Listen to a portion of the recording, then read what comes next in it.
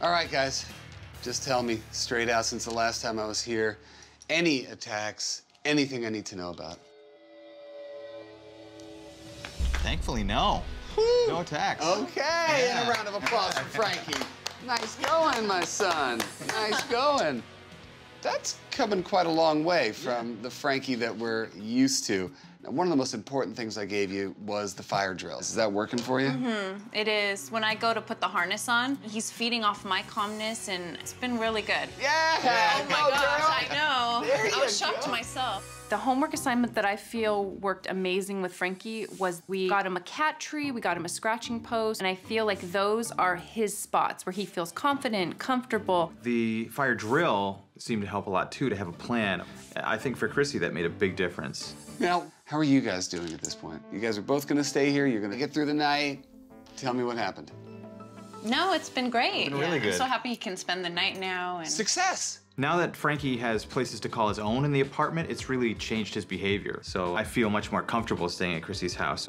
Congratulations, Yeah. I'm glad that it's going really well. We've also got some exciting news We've to got tell you, some too. news. What's your news? We're engaged. Ah, congratulations! Congratulations! I'm so happy for you. Thank you. Well, looky there. It's amazing to think what just getting cat problems under control can do, because it reverberates all the way to their relationship and beyond. Everything sounds fantastic. Now, there's some stuff I really want to see before I leave here. I want you to go get Frankie, put him on the couch next to Jason. We know that Chrissy has a real primal fear of Frankie hurting someone she loves. I need to see Frankie able to settle in next to Jason with nothing happening. This is the test. I'm excited and a little nervous. It's okay. Just come out. Here comes Frankie. He's in the tree. I'm trying to get him out. Oh. I want to see this, actually. I need Chrissy to take control here and get over her fear of her own cat. When you start making your drill right now, Yeah. imagine that you got to get him Okay. out of here. I'm going to back up and Okay. allow you to make that plan. If Chrissy keeps hesitating, Frankie is going to feed off that fear and he will regress. If Frankie lashes out right now, that things are in big trouble. Jason's going to see this behavior and think there is something to fear from this cat. So she's really got to set an example here so Frankie follows through. Come on, baby. You can do it. Come out, okay? Come on, Frankie. Come on. Oh, got him. Don't rush yourself. This is your cat. Okay. This is Jason's cat. You sit down. Put him down in between you two. Hi, Bubs. Hey. Frankie.